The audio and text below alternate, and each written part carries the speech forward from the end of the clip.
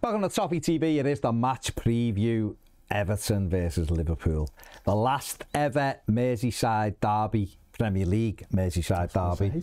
Have to say that, don't we? Because the FA Cup. Last ever Premier League Merseyside derby at Goodison Park. I don't like derbies, it has to be said. No.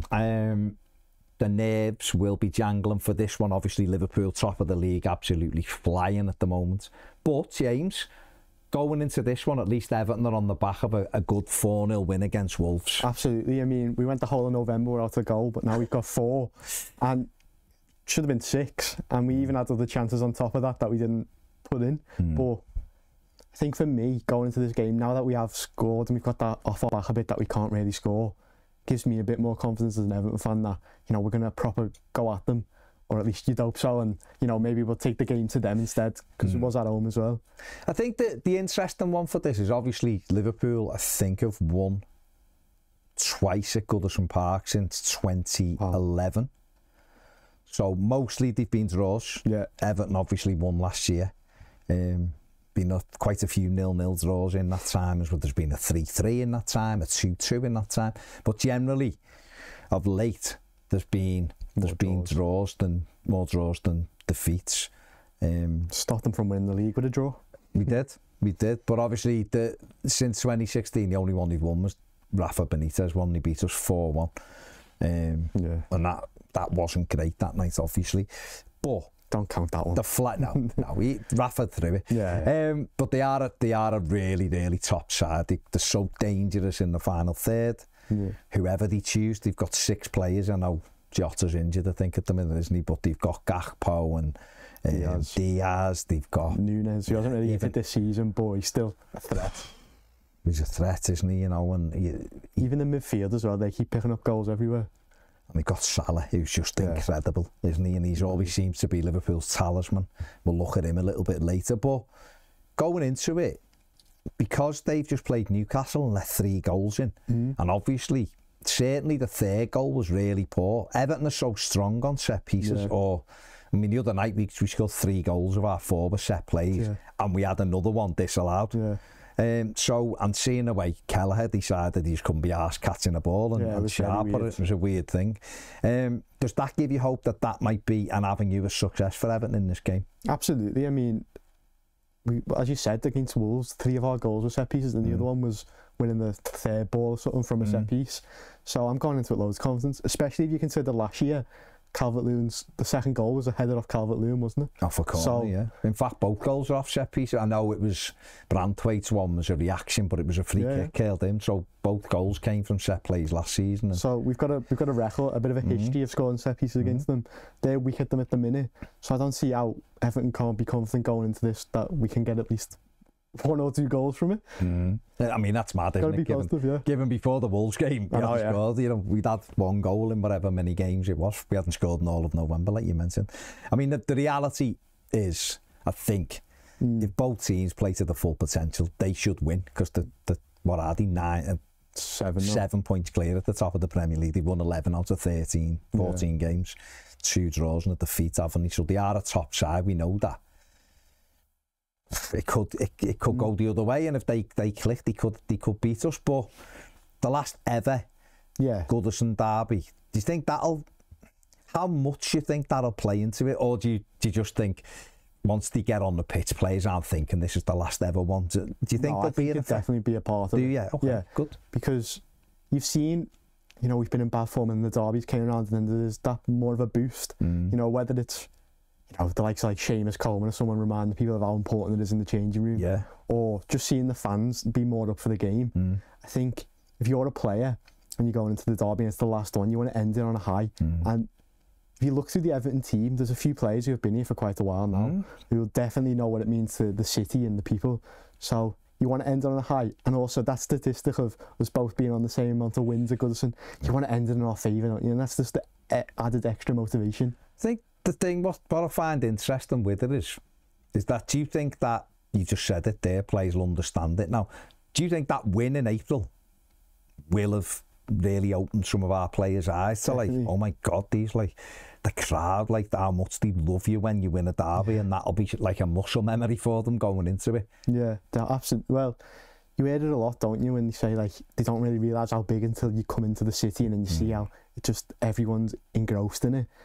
And I think, you know, each year you see Coleman's rallied the troops up and let them all know, and just, you hope he does that again, and then we go out and we really put our all into it, because, as you said, I mean, I know it was 3-3, but there was definitely weaknesses with Liverpool, and hopefully you can try and exploit them, and it just so happened their weaknesses just so happened to be our strengths.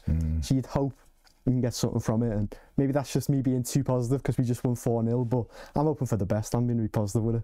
You've got to, haven't you? Because we could sit here and say all the reasons why. We've moaned enough on it. Well, no, but we could sit here and say all the reasons why they should win, and a neutral would sit here and go, Liverpool will win because they're better, or they've done this, or they've done that. But derbies aren't like that. I mean, listen, again, we could be sat here doing the final word on Monday and it's ended 3-0 to Liverpool and we just couldn't get it. But that's life. But we've had a win. And we've got to be positive, because we're going into it like a really difficult run of fixtures, aren't we? We've got Liverpool at home, Arsenal away, Chelsea at home, City away. They're not the kind of fixtures you'd handpick, are they? Yeah. So it's going to be really tough, we know that. I want to just talk about Liverpool for a minute, given that it's a preview. Arne Slot's coming.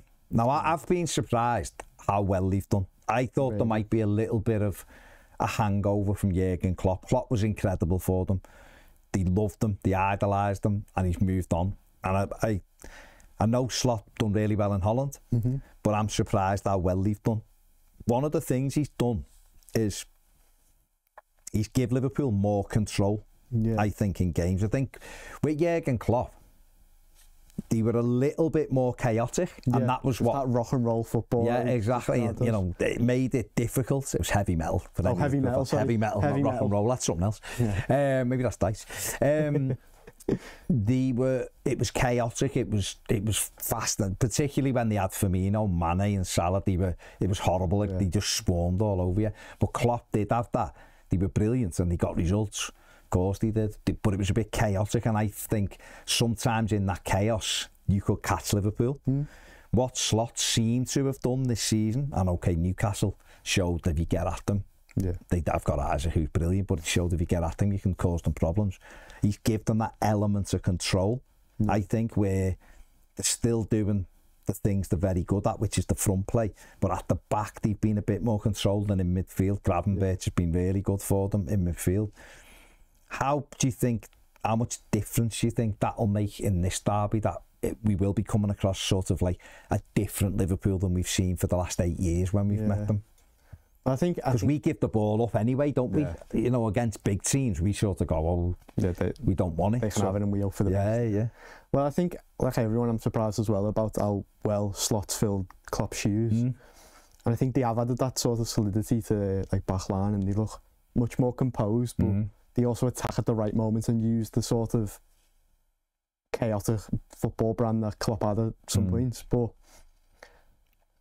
it is going to be different, but I'm hoping that, you know, they've had a few injuries in their back line. You know, Konate's injured, Bradley, Tsimikas, and I think I'm hoping that shuffle in the back line and sort of switching partnerships and stuff, that Everton will be able to capitalise, that they don't really know each other as well. As you know, Konate's been amazing this season, so he's a big miss for them. So I'm hoping that Everton will get a chance with that, but I'm not too sure. And then obviously the midfield, they haven't got McAllister. Yeah, who's a big blow, big miss.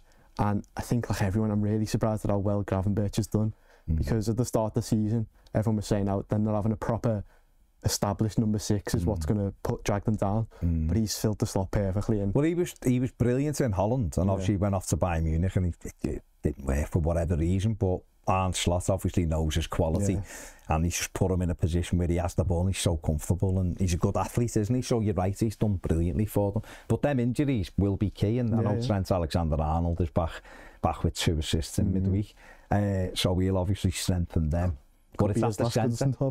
It's at the centre of the pitch, though, isn't it, for them, alongside Van Dijk? Is it Jarrell Quansah? Did he play him? Did he play Joe Gomez? Let's have a look at the Liverpool team that drew 3-3 at Newcastle. So there we go there, and like we said, you know, he tried Quansah at right back in that one. Joe Gomez was Van Dijk's partner there. Robertson at left back. McAllister, who we know, like you just said, is missing through suspension. He's got Gravenberch there. Then obviously Curtis Jones, Salah, Gakpo, and Darwin Núñez.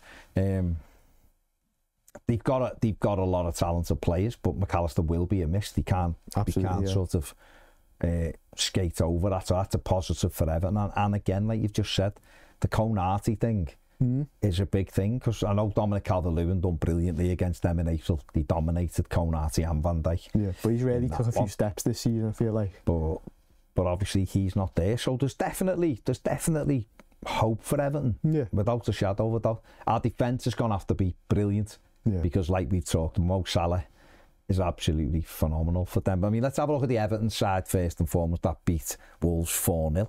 We can talk about whether we think there'll be any changes. Obviously, Ashley Young at right back, Tarkowski, Branthwaite, Michalenko left back. He had Garner and Mangala in midfield. He done really well. The core right, the tip of that. And then obviously he had Illiman and Jai and Dwight McNeil in wide there. He's Dominic Calvert-Lewin through the middle. Do you expect any changes to that lineup for Sean Dyche, or do you think he'll just say same again? I think he'll just say same again, because I think with the likes of Salah, you know, you want Michalenko, who's a bit more of a defensive fullback, and you know, he's had success with defending against Salah in the past as well. And then I think for the midfield, you know, people don't really like Decore as the 10, which is fair enough, but I think for a game like this, you want him to be pressing high, and you know, he's got that ability to drop deep, and you know, he's got a lot of energy, and he will challenge them. Yeah, so I think, which against set plays. So I think for me, you've sort of got to keep the same team. I think in dying Dwight McNeil, people have criticised Dwight McNeil, but I feel like against Wolves, all the set pieces were him, and you know, he can find that space, that area in the box, and then sort of Everton can attack them set pieces and hopefully get some success. He's special teams, Dwight McNeil, isn't he? As in, he didn't have a good game against Wolves, but he's come up with a couple of assists from brilliant crosses, and that's what he's got. He's got time and set plays. He's really effective. The other bits of his play, he needs to improve, but for a game like this, where, let's be honest, we scored 13 goals in 35 games in 2024 from open play. 13. Mo Salah's got 13 on his own this season.